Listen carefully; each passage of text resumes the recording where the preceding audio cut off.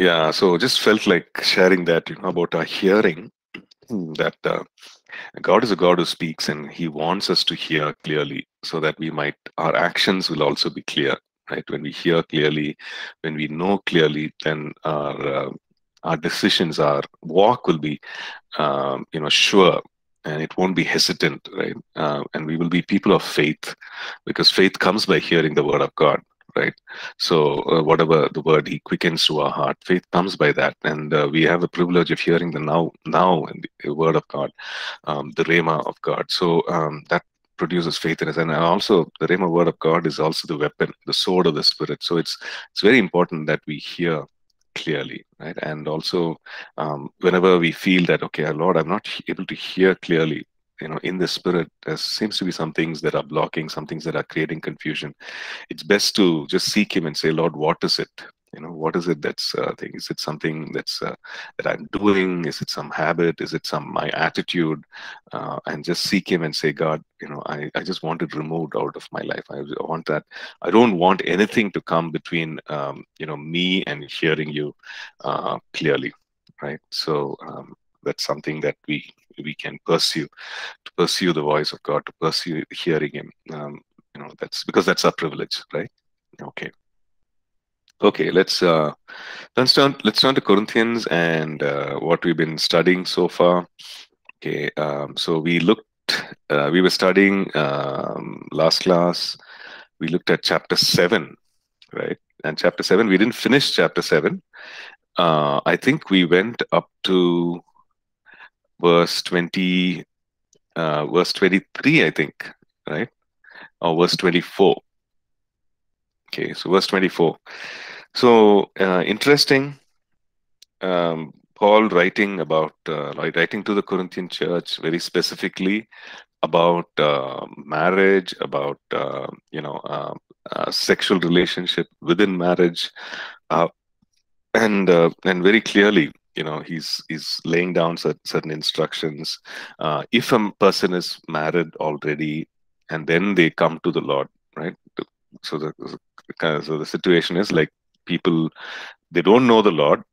Now they get married, they become believers, and one of them becomes a believer, the other person is still not a believer, and then, you know challenges that arise out of that.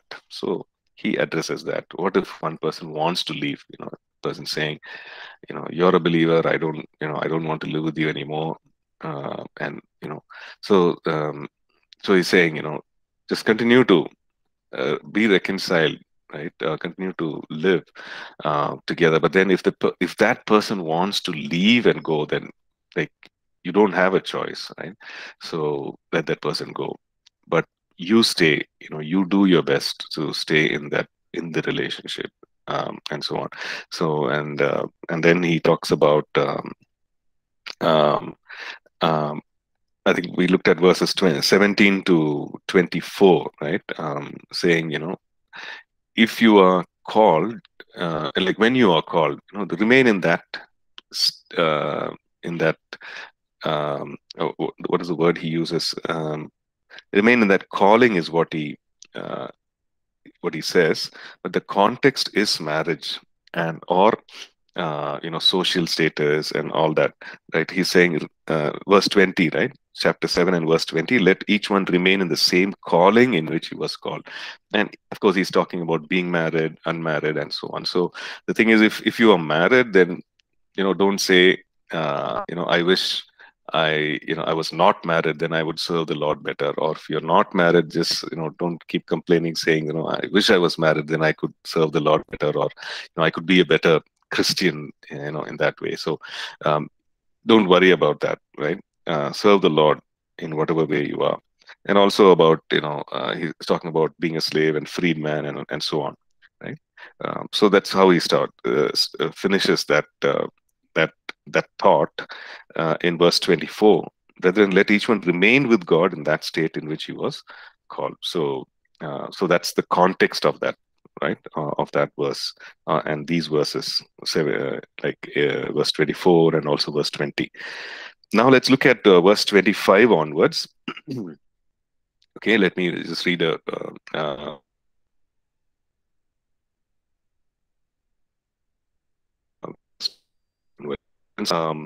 as one whom the Lord in his mercy has made trustworthy, I suppose, therefore, that this is good because of the present distress, that it is good for a man to remain as he is. Are you bound to a wife? Do not seek to be loosed. Are you loosed from a wife? Do not seek a wife. But even if you do marry, you have not sinned. And if a virgin marries, she has not sinned. Nevertheless, such will have trouble in the flesh, but I would spare you. But this I say, brethren, the time is short, so that from now on, even those who have wives should be as though they had none, and those who weep as though they did not weep, those who rejoice as though they did not rejoice, those who buy as though they did not possess, and those who use this world as not misusing it, for the form of this world is passing away. But I want you to be without care. He who is married cares for the things, unmarried cares for the things of the Lord, and how he may please the Lord. But he who is married cares about the things of the world, how he may please his wife, and so on. Yeah, verse 34, there is a difference between a wife and a virgin. The unmarried woman cares about the things of the Lord, that she may be holy both in body and in spirit. But she who's married cares about the things of the world, how she may please her husband. But this I say for your own profit, not that I may put a leash on you, but for what is proper, that you may serve the Lord without distraction. Okay, verse 35. Okay, so this is what he says. Okay, now he starts by saying, now concerning virgins, so people who are not married. Okay, the word used there, parthenos, it means people who are yet to get married, people who are of marriageable age. Sorry, people who are of marriageable age, people who have not had a physical relationship in marriage. So it could be a woman, it could be of either gender, right? So he's speaking to unmarried people right now, and he's giving his recommendation. So notice what he says. He says, I have no commandment, but I give judgment. Okay, so looking at what is good, what is best, what is not good, I'm giving a judgment. So judgment is, when you decide, when you pronounce a decision based on what you have heard, right? As a judge, you'd hear both sides of the story. You'll hear the good, you'll hear the bad, and then you give a decision, right? So that is what judgment is. So he's saying, as one whom the Lord has made in his mercy, he had made me trustworthy. So as such a person, I give judgment. So he's saying it's not a commandment, but I'm giving judgment. Okay. So this also, it is for us to consider with a lot of weightage, because it comes from a man who was used by the Lord. It comes from a person who was used by the Lord in powerful ways and was trusted by the Lord. And that's what he says, made trustworthy in his mercy. So I'm giving this judgment. Okay, but the wonderful thing is that he makes a difference between a commandment of the Lord and a practical wisdom, which comes from him, right? From all those years of ministry and having been trusted by the Lord, right? So this is what he says. I suppose this is good because of the present distress. So he's talking about the present condition, probably the persecution of the church, and troubles and everything that the believers, the Christians, were facing at those times. The church was facing. So he's saying, it is good if if you're already married, then don't seek to be separated. But if you are not married, then you can choose to remain as you are, right? Is what he's saying, and it's not a sin. And even if a person who's of marriageable age marries, then she has not sinned. The lady has not sinned. Okay, so this is what he says, verse 26. Nevertheless, he says, such will have trouble in the flesh, but I would spare you. What is this trouble in the flesh? Does that mean that something will happen to me physically just because I get married? And what is he talking about, right? If you remember, he talks about this thing about destruction of the flesh, right? And where did he talk about it? He talked about it in chapter 5, right? He's talked about that person who was sexually, um, he is immoral, and he was part of the fellowship, part of the church, and then he says, I pronounce judgment, and I hand him over to Satan for the destruction of the flesh, right? You remember that, right? And what was that act of handing over? It was, like asking him not to be part of the fellowship, because he was continuing in sin.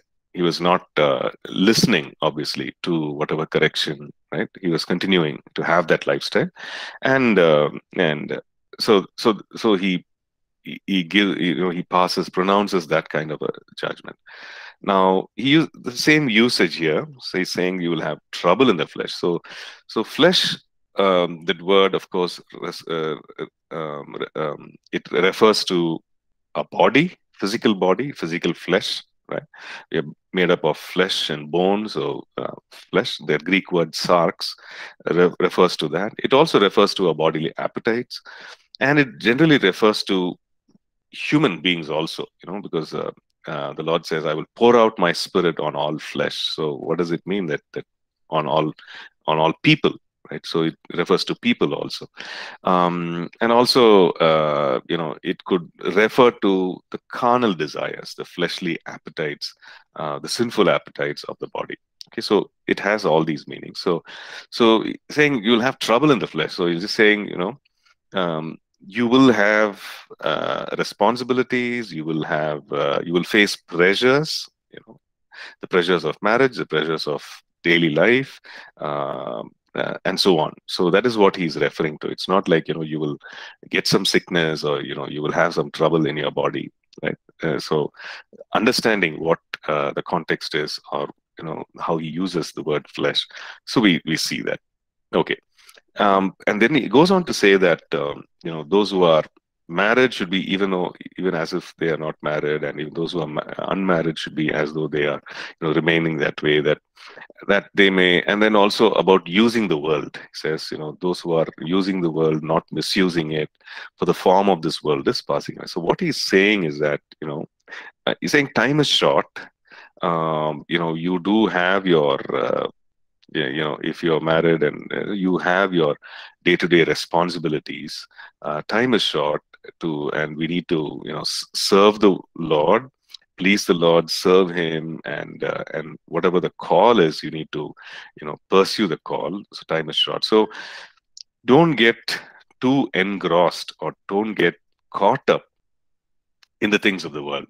Okay, so if you're in the world, if you use the world, of course, we use the world, meaning, there are things that we engage with the world with regard to money, with regard to, domestic life and responsibilities. He's saying, yeah, we need to, but don't get too engrossed with the world. And he says, because the form of the world, the external things, the form of the world is passing away.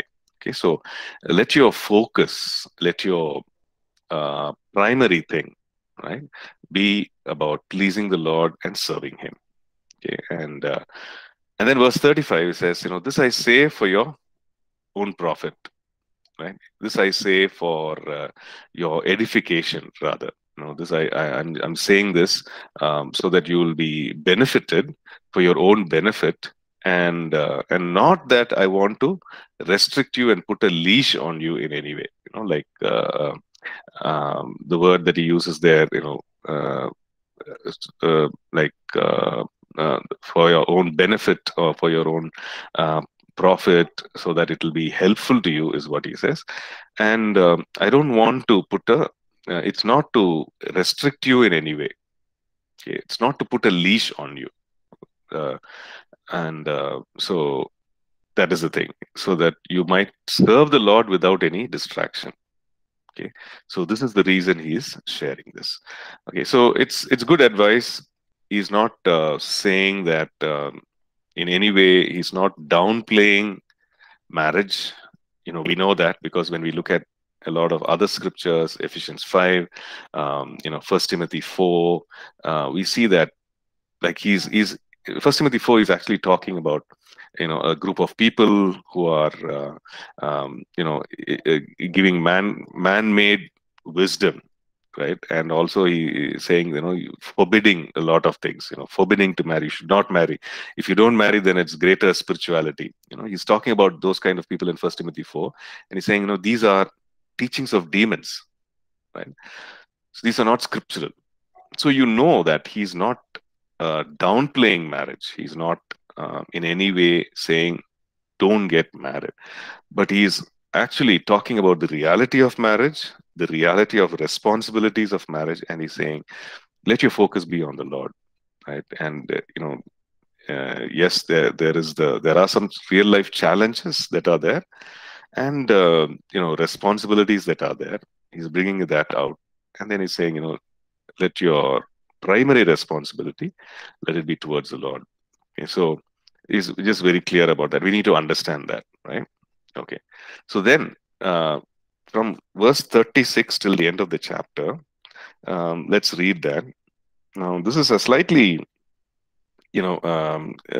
especially this verse 36, it has kind of a the context in which he says it, obviously makes it slightly complex to interpret it, right? Let's read it.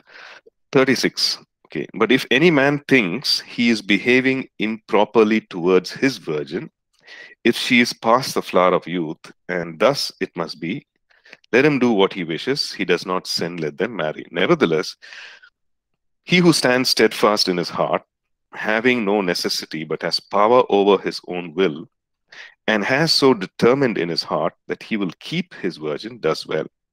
So then, he who gives her in marriage does well, but he who does not give her in marriage does better. Okay, so verse 36 to 38, this is what he says. So what is he saying? Like certain translations of the Bible, translated differently. Like there could be two, let's say, two examples or two scenarios here. Okay, one is that this person here, whom he is referring to, is a father. Okay, so is a father who has a daughter who's a virgin. Okay, so and we know, as in India, and also during those times, biblical times, the parents and typically the father would take the responsibility of finding a person for the daughter, right, to be married to. So that is what he is referring to. So one scenario is that maybe it's talking about the father, right? So he's saying, let him do what he wishes. Let them marry. Let him give the daughter in marriage. The other scenario is that maybe it's referring to a young person who is engaged to be married, who's considering marrying. A woman whom he's engaged to, and he's considering that. So it could refer to that. Why? Because it says that he who stands, let's say, verse 37, he who stands steadfast in his heart, having no necessity, but has power over his own will, but has so determined in his heart, does well, he will keep his virgin, and so on. So it could be two scenarios. Okay, so certain translations translate it that way, and certain translations translate the second scenario. But the NIV translation gives both. Like in the Bible, in the main scripture portion, it translates the second scenario, I think, right? Let me just check that. Okay. Yeah, it's talking about, in the scripture portion, it's talking about the second scenario of a person who is engaged to be married. Okay. Whereas it also explains in the footnote about a father who has a virgin and whom he wants to give in marriage, right? Or he's, maybe making a decision not to get her married. Okay, two scenarios. But whatever it is, right? In either case, the fact is that verse 38, he says, so he who gives her in marriage does better. He who does not give her also he who gives her in marriage does well, but he who does not give her in marriage also does better. So what he's saying in conclusion is that either way does not matter. Okay, so either decision is fine, right? If that is what you want, that's fine, right? If you choose to remain single, that's fine. If you choose to get married, that's fine. So he's saying either way, it's okay, right? So that is how he concludes that particular instruction, right? Verse 38. Then verse 39, a wife is bound by law as long as her husband lives, but if her husband dies, she is at liberty to be married to whom she wishes, and only in the Lord, meaning that the other person also needs to be somebody, a believer, right? So, so this is what he says, that this person is free. You can to if the husband dies or if the wife dies, either way, right? The person is free to remarry, to marry again, and it says she's at freedom, she's at liberty to be married to whomever she wishes, only in the Lord.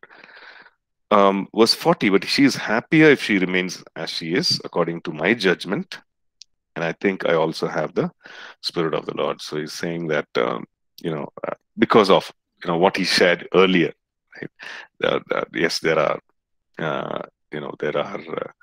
responsibilities, there are priorities, and a person who's married, has certain priorities which a person who's unmarried will not have. Okay, so when it comes to serving the Lord, well, you need to take care of this as well as that, right? You need to take care of domestic responsibilities and priorities to the spouse, to the family, right? You need to take care of that as well as what the Lord has entrusted you in terms of ministry and so on. So you need to take care of this and that. So he's saying that um, she's happier if she remains as she is, according to my judgment. So he says, I also think I have the Spirit of God. So with that, he ends the chapter 7. Okay. Now, any questions? Any questions based on what we saw? This is a slightly heavier topic, right? With regard to marriage, with regard to domestic responsibilities, with regard to physical relationships in marriage and so on. So, any questions that you might have, or any clarifications that you might have, you can feel free to ask, or anything that you want to add to whatever we shared just now.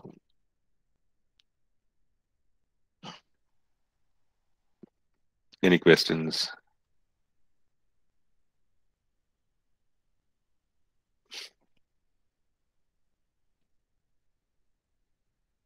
Anyone? No questions? Okay.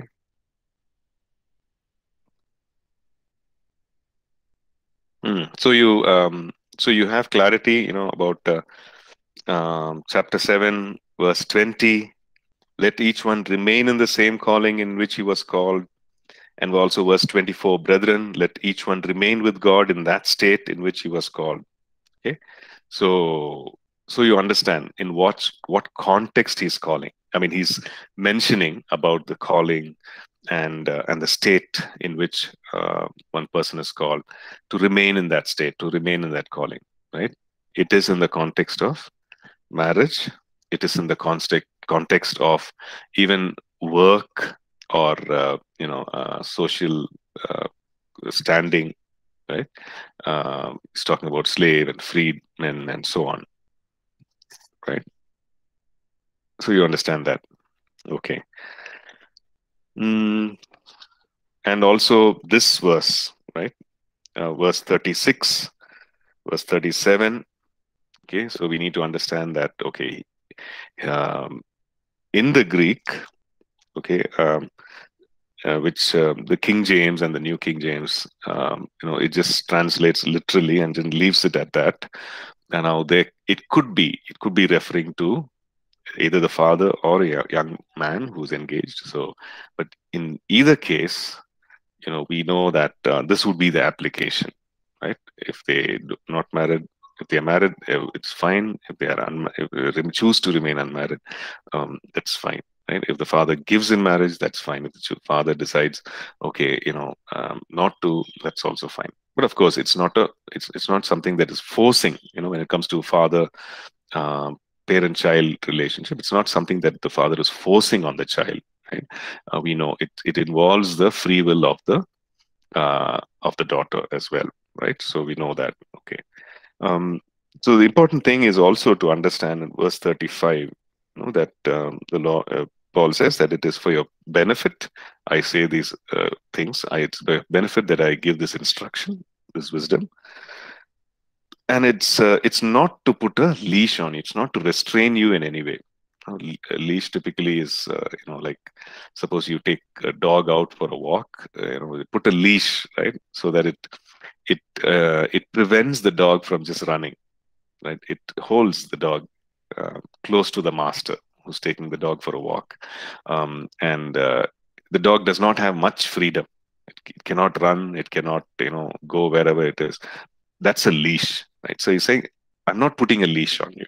I'm not restricting your decision, restricting your choice, restricting your freedom in any way. I'm just giving you, the reality of the situation, right? So we need to understand that also. Okay, fine. So if there are no questions, no other thoughts, let's move on to chapter 8. Okay. Um, Chapter 8 is about idols, about eating food offered to idols. Okay. So that is the topic of chapter 8, which he also addresses in chapter 10. Okay, so chapter 8 is one part of it.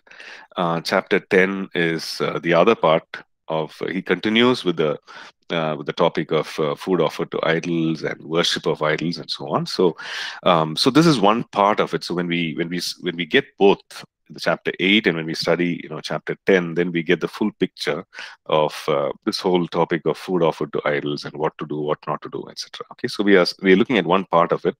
So let's read, right? Chapter 8. Now concerning food offered to idols. So he starts by saying, okay, now I've talked about all this. Now concerning the things of which you wrote to me, that's how he starts chapter 7, verse 1. Then chapter 7, verse 10, he says, now to the married I command. And then verse 25 of chapter 7, he says, now concerning virgins, and he gives the instructions. And so in chapter 8, he says, now concerning things offered to idols. Okay, so that is what he's going to be talking about. Okay, so chapter 8, verse 1. Now concerning things offered to idols, we know that we all have knowledge. Knowledge puffs up, but love edifies. And if anyone thinks he knows anything, he knows nothing yet as he ought to know. But if anyone loves God, this one is known by him. Therefore, concerning the eating of things offered to idols, we know that an idol is nothing in the world and there is no other God but one. Okay, so he prefaces that before he goes into this. Things offered to idol, he's actually referring to the things that are offered, of food, that is eating of the things that are offered to idols. Okay, so which is food, right? Food offered and maybe consecrated or worship, in an act of worship of the idols, that some food item, okay, something that someone can eat, right? So he's talking about that, referring to that, obviously. So, but then he starts by saying concerning things offered to idols. Okay, so he says, we know that we all have knowledge regarding this subject.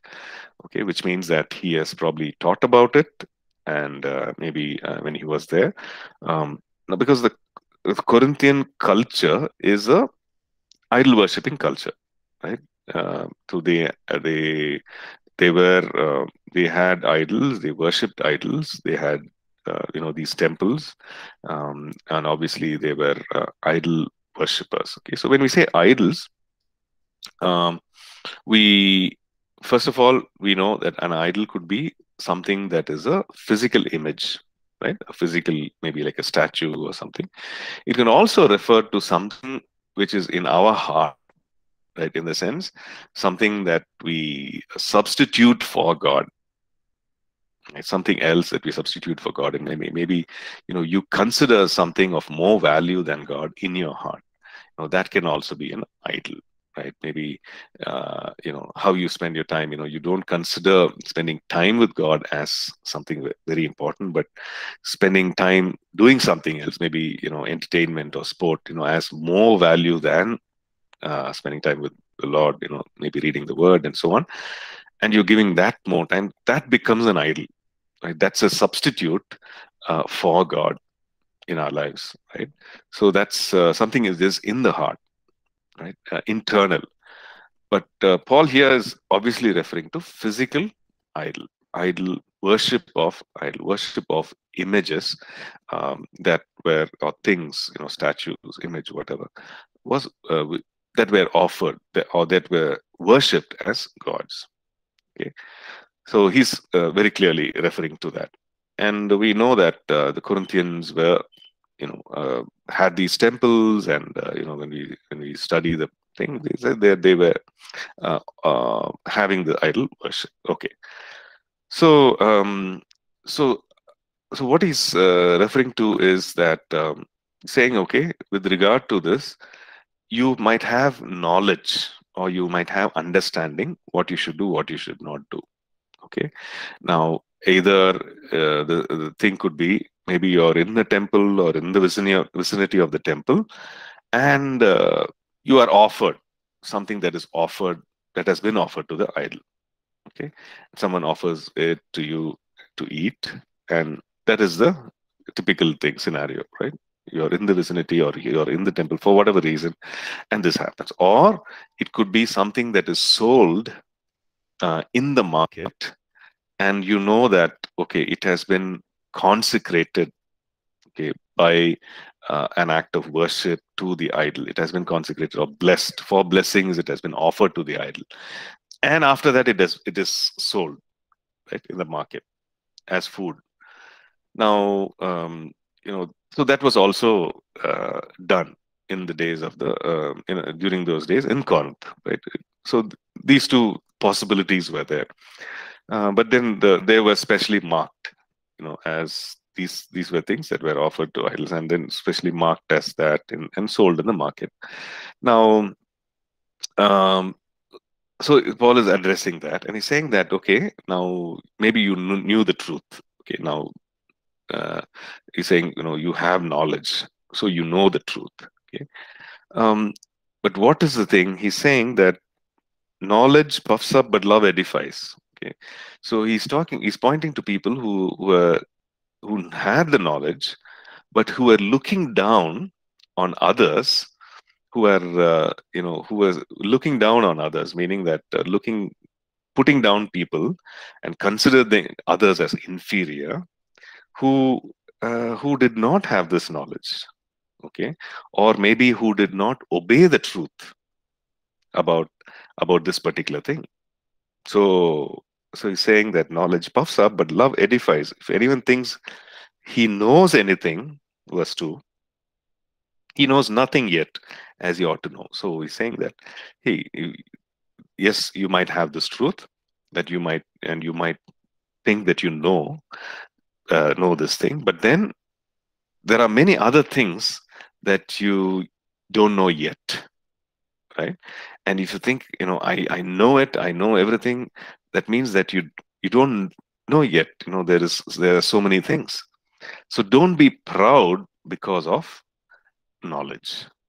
Don't become proud because of knowledge, and especially regarding this matter.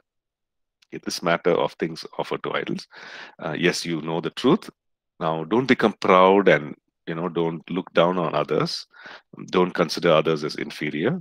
Okay, and he says, if anyone loves God, this one is known by God. Now, that's the better thing. to love God and to be known by God. That's the right perspective, right? Whether you know the truth, you know the truth, but the fact is that you love God and you are known by Him. That's important. Okay, so he says, love edifies, love builds us up in the inner person. There is spiritual progress. You're built up on the inner man, you know, uh, because of love. Okay, and knowledge, when either you have knowledge or not, you need to have love. Okay, so which means that when you love God, when you love God's people, then then this attitude will not be there, right? This knowledge, even though you know the truth, it will not puff you up, because love would have edified you, built you up, and kept you humble. Okay, so verse 4. Okay, again he comes back. Therefore, concerning the eating of things offered to idols, we know that an idol is nothing in the world, and that there is no other God but one. Okay, so but even if there are so-called gods, whether in heaven or on earth, as there are many gods and many lords, yet for us there is one God, the Father, of whom are all things, and we live for Him, and one Lord Jesus Christ, through whom are all things, and through whom we live. Okay, so so what is he saying here? He's saying, I know that, again, coming back to this thing of concerning things, eating of things offered to idols, we know that an idol is nothing in the world. Okay, so the thing is that, okay, here's an image, here is here is an image, here is a carving or whatever. We know that it's nothing. Why? Because there is only one God, there is only one true God, and there is one Lord Jesus, for whom are all things. We know this is the truth. So this is actually nothing. This idol is nothing. Okay, it's really, you don't have to fear it. You don't have to be afraid of it, or you don't have to reverence it, etc. So he's saying an idol is nothing. Okay, okay. So this is one part of it, right? So in chapter 10, he will talk about the other part of it. So he says, idol is nothing. However, there is not in everyone that knowledge. For some, with consciousness of the idol until now, eat it as a thing offered to an idol, and their conscience, being weak, is defiled. So what is he saying? He's saying that there are some who don't have that kind of a knowledge, that kind of a confidence, that when they look at the idol, they don't look at it as, there's that idol is nothing, there's nothing to be fear it, there's nothing to reverence it, because it's nothing. We know that the ultimate reality and the all-powerful God, all-knowing God is the God we worship. So, but not everyone has that understanding. Not everyone has that knowledge. So when they look at an idol, these people who do not have the understanding, who do not have that knowledge, he's talking about believers, still consider an idol as something. Okay? And if there is a situation where they are eating the food that is offered to idol, then they consider it as something that is offered to the idol, which means that idol is something, and they are actually eating something that is offered to. Therefore, what is happening? Their conscience is, because they are with this kind of consciousness or understanding, since they are eating, their conscience is weak and it's defiled. Okay, so they are feeling guilty, they are feeling condemned. It's their conscience is defiled. Okay, verse 8. But food does not commend us to God, nor, for if we neither if we eat are we the better, nor if we do not eat are we the worse. So he's saying food, it does not draw us to God, it does not take us away from God. Okay, so this food is not, it's not going to commend us to God or take us closer to God. This idol is nothing. Okay, so he's making it very, very clear. Now, these things that are offered to the idols, just by eating it, it's just food. Now, it's not going to, commend us to God or take us away from God. Okay, because the reason is that idol is nothing, right? So that's the understanding, right? This is nothing because there's only one true God. So this idol is nothing. So if anyone eats this thing, it's not going to affect in any way, right? So he makes it very clear in verse 8. For if we do eat, nor if we do eat, do not eat, are we the worse. Verse 9, he gives the reason. But beware, okay? But beware. What is he saying? Be careful. Careful of what? You know, okay, now you are a person who knows the truth, who is very confident that yes, you have the understanding that there's only one true God, and this idol is nothing, and somehow you eat things offered to idol, and this person who does not have this kind of an understanding sees you eating this, right? So that he's talking about that in verse 9. But beware lest somehow this liberty of yours, this freedom of yours, okay, become a stumbling block to those who are weak. Now, these are weak, a weaker brother or a sister, right? A Christian who is not strong, a believer who is not mature, maybe a person who has just come to know the Lord and who still does not have clarity about these things, right? Someone who is, he's saying someone who is weak. So, for don't become a stumbling block, don't become a barrier, or don't become a reason for someone to fall. A stumbling block refers to that, right? A stone or something which causes a person to stumble, trip on it and fall. Okay, so figuratively it means that you're causing someone who's walking spiritually, you're causing that person to fall or not causing progress in that person's spiritual life. Okay. So he's saying this freedom of yours, you have the freedom, you have the confidence, nothing will happen because food also, it's just food.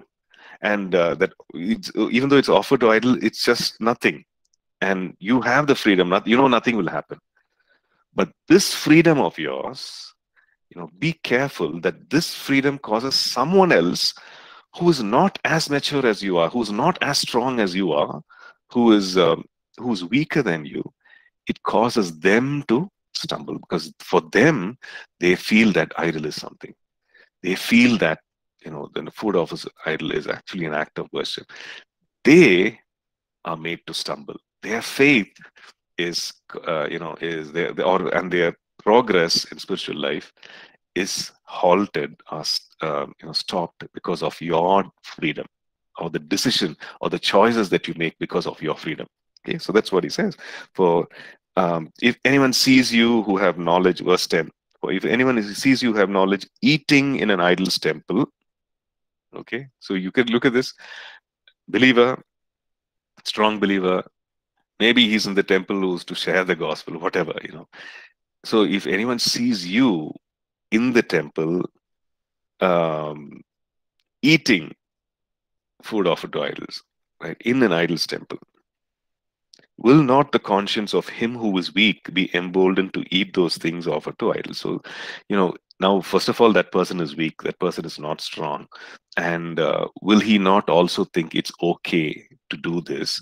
But then for him, it'll be like an act of worship. He still is not strong. He still maybe fears the idol, or he still, fears that something, he looks at food offered to idols as something, as food, as an offering, and something that will affect him, something that will, bring something into his life, some good thing, into whatever, So he's will not the conscience of him who is weak be emboldened to eat those things offered to idol. And because of your knowledge shall the weak brother perish. Okay, because of your knowledge and your freedom, are you going to cause a weaker brother, a weaker sister to perish, to cause them to sin and come to a place of, perishing or death, right? And because of your knowledge shall the weaker brother perish, for whom Christ died. Okay, verse 11. Okay, so we'll take a break and we'll come back with the same topic. Okay, we'll take a break now.